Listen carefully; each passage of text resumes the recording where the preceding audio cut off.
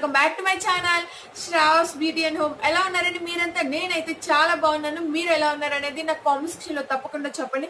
ఈ రోజు చాలా మంచి టాపిక్ తో మీ ముందుకు వస్తానండి. చాలా మంది మదర్స్ కి బాగా యూజ్ అయ్యే టాపిక్ అన్నమాట. బ్రెస్ట్ ఫీడింగ్ పొజిషన్స్ గురించి ఈ రోజు వీడియోలో మీకు షేర్ చేయాలని అనుకుంటున్నానండి. చాలా మందికి పాలిచ్చే తల్లులకి ఈ వీడియో అనేది చాలా బాగా యూజ్ అవుతుంది. ఎప్పుడు ఏ పొజిషన్ లో బేబీ పాలు తాగాలి, ఏ పొజిషన్ లో బేబీకి పాలు ఇవ్వాలి, సో అదే టాపిక్ అండి ఈ రోజు మన వీడియోలో. ఎలాంటి టైంలో ఏ పొజిషన్ ఉంటే చాలా బాగుంటుంది, నార్మల్ డెలివరీ అయితే ఏ పొజిషన్, సిజేరియన్ అయితే ఏ పొజిషన్ బ్రెస్ట్ ఫీడింగ్ ఇవ్వాలి, సో ఇలాంటి టాపిక్స్ అన్ని ఈ రోజు మన వీడియోలో ఉంటాయి. కాబట్టి ఈ వీడియోని మీరు చివరి వరకు చూడండి, మీకు చాలా బాగా యూజ్ అవుతుంది. ఇంకా మనం లేట్ చేయకుండా టాపిక్ లోకి వెళ్ళిపోతాం. టాపిక్ లోకి వెళ్లే ముందు మీరు మన ఛానల్ కి కనుక మొదటిసారిగా వచ్చినట్లయితే మీరు మన ఛానల్ ని సబ్స్క్రైబ్ చేసుకోండి. మీరు మన ఛానల్ ని ఎలా సబ్స్క్రైబ్ చేసుకోవాలంటే కింద రెడ్ కలర్ లో సబ్స్క్రైబ్ ఆప్షన్ ఉంటుంది, దాన్ని క్లిక్ చేయండి. పక్కనే బెల్ ఐకాన్ కూడా ఉంటుంది, దాన్ని కూడా క్లిక్ చేయండి.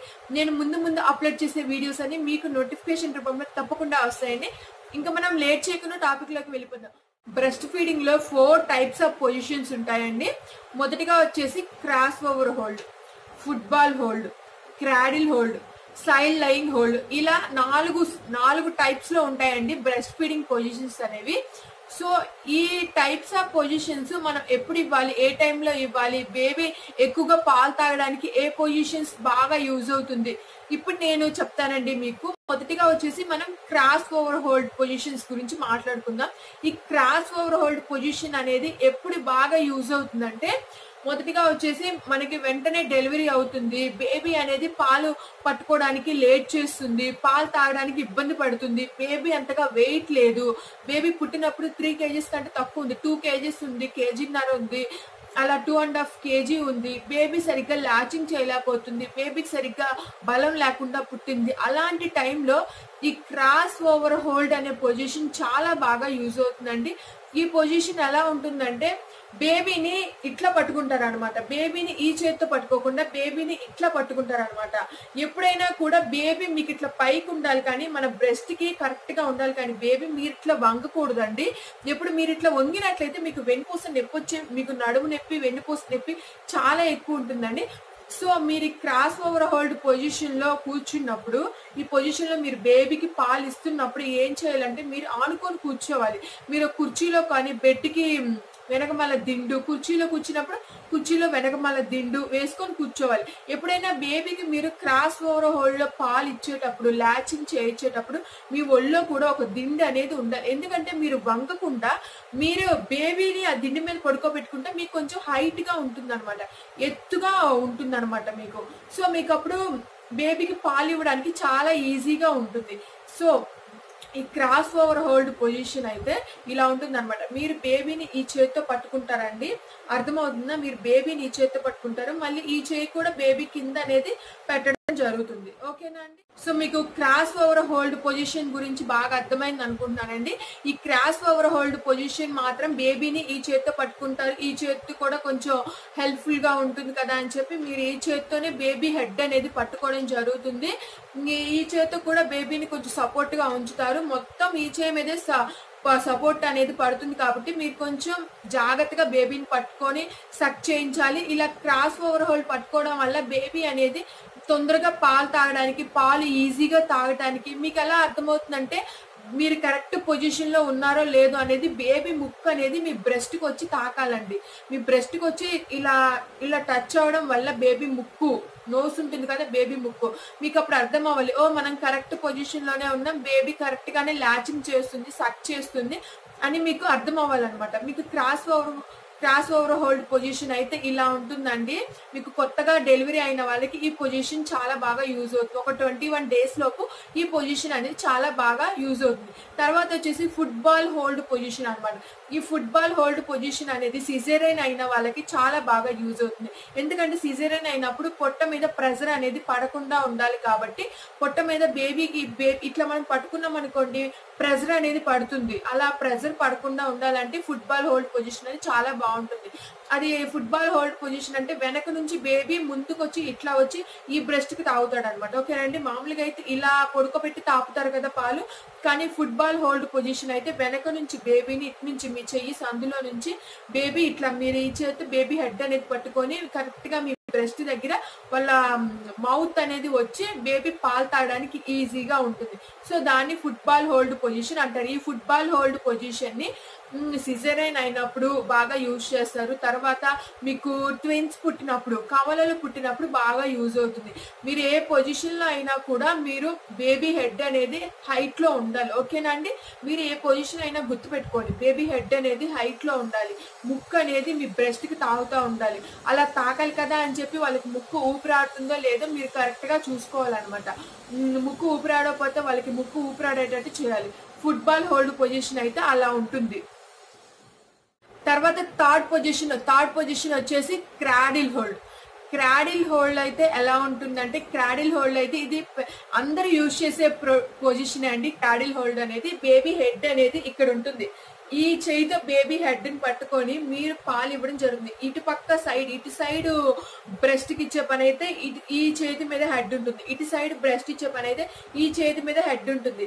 బేబీ హెడ్ అనేది ఇక్కడ ఉంటుంది. ఈ చేతులు అనేది బేబీ పిరుదులు అంటే బేబీ బ్యాక్ పాయింట్ ఉంటుంది కదండి, బేబీ పిరుదుల మీద ఉంటుంది అనమాట. ఓకేనా.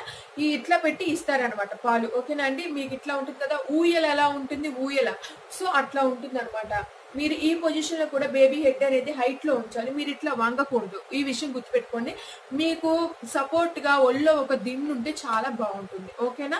మీరు ఎక్కడ చైర్ లో కూర్చొని ఇచ్చినా, బెడ్ మీద ఇచ్చినా కూడా మీరు ఇట్లా ఒక దిండు ఇక్కడ ఒక దిండు పెట్టుకొని, మీ ఒళ్ళో ఒక దిండు పెట్టుకొని మీరు ఇట్లా కనుక ఇచ్చినట్లయితే ఈ చెయ్యి మీద బేబీ హెడ్ అనేది ఉండాలి. ఓకేనా అండి.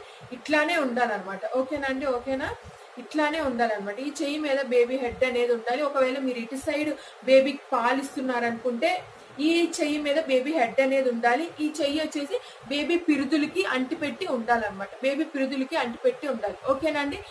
ఇది వచ్చేసి క్రాడిల్ పొజిషన్ అంటారు. ఈ పొజిషన్ అనేది మీకు డెలివరీ అయిన 21 days దగ్గర నుంచి బాగా యూజ్ అవుతుందండి. బేబీకి కొంచెం బలం వస్తుంది అనమాట. అటువంటి డెలివరీ అయిన వెంటనే ఈ పొజిషన్ లోకి రావడం కష్టం. ఈ పొజిషన్ లో ఎప్పుడంటే డెలివరీ అయిన 21 days కి 1 month కి బేబీ కొంచెం బలం వస్తుంది కదా, మీ పాలు తాగి సక్ చేసి లాచింగ్ చేసి కొంచెం వాళ్ళకి బలం అనేది పుంజుకున్న తర్వాత ఈ పొజిషన్ లో అనేది తాగడం జరుగుతుంది. మీకు కరెక్ట్ గా బేబీ పొజిషన్ లో ఉంది అంటే అదే చెప్పాను కదండి, ఆ ముక్క అనేది మన బ్రెస్ట్ కి అంటుకున్నట్లయితే బేబీ కరెక్ట్ గా పొజిషన్ లో ఉన్నట్టు లెక్క. ఈ పొజిషన్ చాలా మంది ఫాలో అవుతారండి, ఈ క్రాడిల్ పొజిషన్ ని. సో తప్పకుండా ఈ పొజిషన్ అనేది మీకు బాగా యూజ్ అవుతుంది. బేబీ ఈ పొజిషన్ ఎక్కువగా పాలు తాగుతుంది అనమాట, ఎక్కువగా సక్ చేస్తుంది. వాళ్ళకి చాలా ఈజీగా ఉంటుంది. ఎందుకంటే మదర్ ఎక్కువగా సపోర్ట్ ఇచ్చింది, మనకేం బాధ లేదు, మనం ఈజీగా తాగొచ్చు అనేది వాళ్ళకు ఉంటుంది అనమాట. సో ఈ క్రాడిల్ పొజిషన్ అయితే ఇలా ఉంటుంది. తర్వాత ఫోర్త్ పొజిషన్ వచ్చి సైడ్ లేయింగ్ పొజిషన్ అనమాట. ఈ సైడ్ లేయింగ్ పొజిషన్ వచ్చేసి ఏంటంటే, పడుకొని ఇస్తారు కదండి పాలు, పడుకొని పాలిచ్చేదాన్ని ఒక సైడ్ తిరిగి పడుకొని పాలిస్తారు కదా, దాన్ని సైడ్ లేయింగ్ పొజిషన్ అంటారు అనమాట. సో ఇది వచ్చేసి ఇట్లా సైడ్ లేయింగ్ పొజిషన్ లోకి పాలు ఇవ్వాలంటే బేబీ కొంచెం బాగా హెల్దీగా ఉండాలి, బేబీ బలంగా ఉండాలి, బేబీ చక్కగా పాలు సక్ చేయాలి పడుకొని, ఇలానే ఉండాలన్నమాట. బేబీ కొంచెం ఎక్కువ వెయిట్ పుట్టాలి. తక్కువ వెయిట్ పుట్టిన వాళ్ళు ఈ సైడ్ లైన్ పొజిషన్ యూజ్ చేయకండి. ఎందుకంటే బేబీకి ఊపిరి ఆడదు అనమాట. మనం కూడా అంతే కదండి, పడుకొని అన్నం తింటాం, పడుకొని పాలు తాగడం చేయలేం కదా మనం. అట్లాంటిది పిల్లలు అంత చెప్పండి, వాళ్ళ బుజ్జి అసలు ఎంత వెయిట్ ఉంటారు, 2 kgs 2.5 అలా ఉంటారనమాట పుట్టినప్పుడు. సో వాళ్ళకి కొంచెం 1 month దాటిన తర్వాత నుంచి అయితే ఈ సైడ్ లైన్ పొజిషన్ కి అలవాటు పడిపోతారండి. ఏం ప్రాబ్లం లేదు. చక్కగా మదర్ కూడా రిలాక్సేషన్ గా ఉంటుంది అనమాట. బేబీకి మీరు ఇలా పాలు ఇవ్వాలి అనుకుంటే బేబీ కొంచెం బేబీ బలంగా ఉండాలి, బేబీ బాగా పాలు సక్ చేయాలి అని అనిపించినప్పుడే మీరు ఈ సైడ్ లైన్ పొజిషన్ అనేది ఫాలో అవ్వండి. ఓకేనా అండి. సైడ్ లైన్ పొజిషన్ వల్ల చాలా అడ్వాంటేజెస్ ఉన్నాయి, డిసడ్వాంటేజెస్ కూడా ఉన్నాయి. సో అందుకే మదర్ కి చాలా హెల్ప్ఫుల్ గా ఉంటుంది సైడ్ లైన్ పొజిషన్.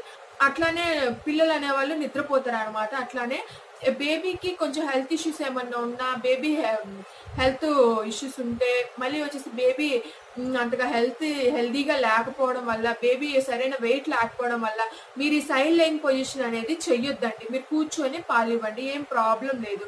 పిల్లల కోసం మాత్రం చేయడంలో తప్పు లేదు కదండి. తర్వాత వచ్చేసి బ్రెస్ట్ ఫీడింగ్ ఇచ్చేటప్పుడు కొన్ని జాగ్రత్తలు అనేవి కంపల్సరీగా తీసుకోవాలి. మీరు ఏ పొజిషన్లో ఇచ్చినా కూడా మీ బేబీకి ముక్కు ఒరుచుకుపోకుండా చూసుకోవాలి. ఎందుకంటే బేబీకి ముక్కు అలా ఒరుచుకుపోతా ఉంది, అప్పుడు కొత్తగా తల్లైన వాళ్ళకి మిల్క్ అనేవి ఎక్కువగా ప్రొడ్యూస్ అవుతాయి అనమాట. అలా మిల్క్ అనేవి గుక్క తిప్పుకోకుండా తాగడం వల్ల వాళ్ళకి కొరబోయే ప్రమాదం చాలా ఎక్కువ ఉంటుందండి. వాళ్ళకి ఊపిరాడకుండా కొరబోతుంది అనమాట. సో మీరే కేర్ తీసుకోవాలన్నమాట. ఆ ముక్కు అనేది కొంచెం గాలాడితే చూసుకోవాలి, కొంచెం ఆ బ్రెస్ట్ దగ్గర గాలాడేటట్టు చూసుకోవాలన్నమాట. తర్వాత వచ్చేసి పాలు తాపించిన తర్వాత, లాచింగ్ అయిపోయిన తర్వాత, సక్ చేసిన తర్వాత బేబీకి అలానే పడుకోబెట్టకుండా కొంచెం భుజాన్ని వేసుకొని తేన్పు తెప్పించడం చాలా మంచిది. అలా తేన్పు తెప్పించడం వల్ల పాలు అనేవి తొందరగా అరిగిపోతాయి, పొట్లోకి వెళ్ళిపోతాయి. వాళ్ళు కక్కోకుండా వామిటింగ్ చేసుకోకుండా ఉంటుంది. కొంతమంది పిల్లలు వెంటనే పాలు తాగిన వెంటనే కక్కుంటారు. దానికి కారణం ఏంటంటే వాళ్ళకి తేన్పు రాకపోవడం వల్ల, తేన్పు తెప్పించకపోవడం వల్ల, పాలు అరక్కపోవడం వల్ల. సో మదర్ అనే వాళ్ళకి తేన్పు అనేది కంపల్సరీగా తెప్పించాలండి. మరి ఒక 15 మినిట్స్ దాటిన తర్వాత అయితే పర్వాలేదు. 15 మినిట్స్ లోపు అయితే, పాలు తాగిన 15 మినిట్స్ లోపు అయితే తేన్పు కంపల్సరీగా తెప్పించాలి. అలా తేన్పు రాలేదు కదా అని అలానే భుజం మీద వేసుకుని ఉండకండి, పడుకోబెట్టండి. ఒక 15 మినిట్స్ చూడండి, చాలా మంచిది అనమాట. అలా తేన్పు తెప్పించడం బేబీకి పాలు అనేవి బాగా అరుగుతాయి, బేబీ చాలా హెల్దీగా ఉంటుంది. సో ఇవేనండి, ఈ 4 పొజిషన్సే బ్రెస్ట్ ఫీడింగ్ లో అందరూ చేస్తూ ఉంటారు. ఫ్రీక్వెంట్లీగా అందరూ ట్రై చేస్తూ ఉంటారు, యూజ్ చేస్తూ ఉంటారు, ఫాలో అవుతూ ఉంటారు. మీకు కంపల్సరీగా ఈ వీడియో అనేది నచ్చిందని అనుకుంటున్నా, యూస్ఫుల్ అని నేను అనుకుంటున్నానని. మీకు కనుక ఈ వీడియో నచ్చినట్టు తప్పకుండా లైక్ చేయండి, షేర్ చేయండి, సబ్స్క్రైబ్ కూడా చేసుకోండి.